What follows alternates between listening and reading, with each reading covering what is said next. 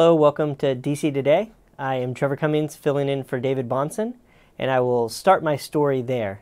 I got an email from David Bahnsen at 4 a.m. this morning, and I want to tell you this story because I want to tell you the character of David Bahnsen and how much he cares about our clients.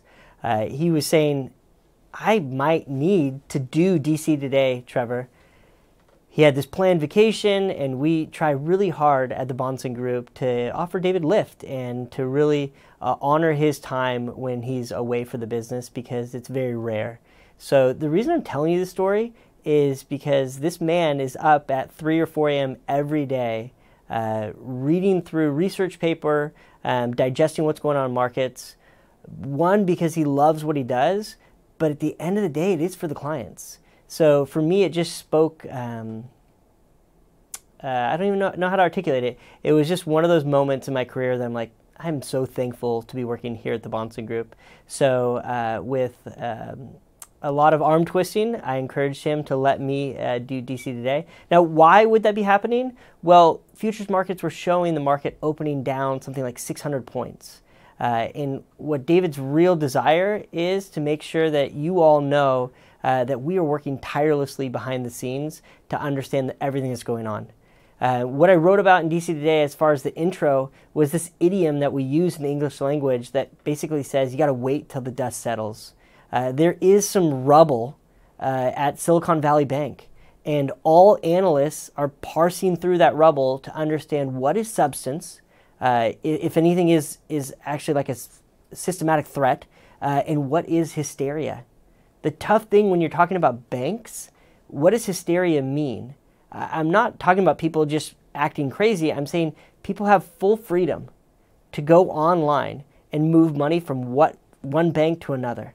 I was reading a Bloomberg report today that said over the last few days, something like $18 billion of deposits were put into Bank of America. To make that relative to you, last year, Bank of America had negative $8 billion of deposits. So what does hysteria look like right now? It means smaller regional banks are losing depositors, which puts pressure on them. Those are folks that employ people in our country, and they're moving to what they would posture as banks that are too big to fail, right? So I wrote an article last week for Thoughts on Money where I talked about the 4 largest banks had something like 50 or 60% of the deposits in our country. Wells Fargo, Chase, Bank of America, and Citi. When the dust settles, that'll look different. And there's been a lot of movement. So whether it's Signature Bank or Silicon Valley Bank, or what the headline today was Credit Suisse, right? What liquidity issues and what's happening there, kind of looking at all the rumors are Swiss authorities talking about putting a full backstop on the bank or whatnot. So that really ruled the headlines. Now, if you want me to put a positive spin on it, David Bahnsen was texting me at 4 a.m. when we were down 600 points on the Dow, and we ended the day through ups and downs, right? Down 280 points on the Dow. It was down about 0.87%. The S&P 500 was down 0.7%, and the NASDAQ was actually positive. The leading sector was... I should probably look at my notes here. Leading sector was communication services, which was up 1.5%. And the energy sector, one of its worst days, I think, in over the last 12 months or so, energy sector was down 5.42%. Oil prices were at $68.17 a barrel. That was down 4.46%. Where I would draw the greatest attention, if you're a curious investor, is look at bond prices. The 10-year Treasury was down 17 basis points today. You go look at the short end of where 2-year Treasuries were a week ago and where they are today. This is the type of bond volatility we've never seen in my entire career. And we might not have seen this in the last 50 years. So what that's telling you is markets right now are trying to recalibrate to the news that's going on. Again, I'll bring us back to that idiom. You as an investor, somebody who has a financial plan, I'm going to encourage you to wait till the dust settles until you make big decisions. Investors love clarity. They crave clarity. And you are just not going to get a lot of clarity right now with those situations because each day you're going to know something that you didn't know yesterday. Now, all of this will overshadow any of the economic data that was published today, but I'll give it to you. It's in the written. You'll see that retail sales fell a third time in the last 4 months. One of the things they focus on there is they look at restaurants. They kind of look at that as potentially a leading indicator to see how the consumer is spending. There was a fall in restaurant spending prior month. The hard part there is weather's been pretty tough, and sometimes I'll speak for myself. When it's pouring outside in Southern California, I'm probably more likely to eat at home than go out to a restaurant. The producer price index came in a little bit lighter than expected, which is a positive, right? It means inflation is slowing.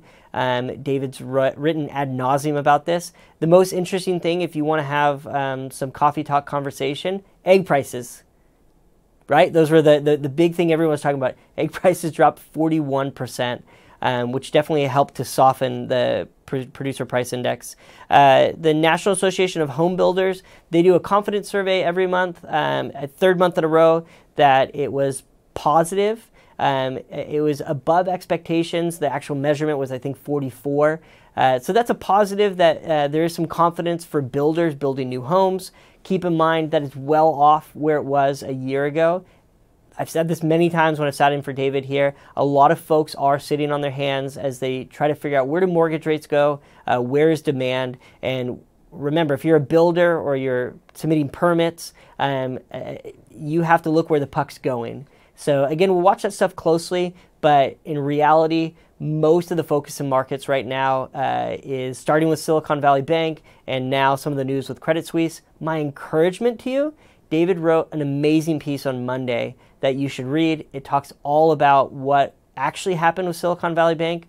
On Friday, David has stored up a bunch of Ask David questions. So on Friday, I'm sure a question that you're thinking about or a question that you maybe have asked is going to be addressed there, unless he decides to pivot. But that is the plan for Friday. Brian Zeitel will bring you DC Today tomorrow, and then quite a bit of economic data. Like I said, it might be trumped by what we're looking at in the banking sector, but you have jobless claims tomorrow, housing starts, building permits, and then the Philadelphia Fed manufacturing data. So that is all I have for you today. I will leave you with this last encouragement. We are here for you. So if you have questions, if you have concerns, if you just want to jump on the phone, reach out to your advisor at the Bahnsen Group. You're welcome to email me or David Bahnsen. We are available. We want to be a resource and be as helpful as we can. With that said, hopefully wherever you are in the country, I hope that sometime today or this week the sun will be shining. You'll enjoy some time with your family and friends. And Brian Zeitel will be back tomorrow to bring you the DC Today.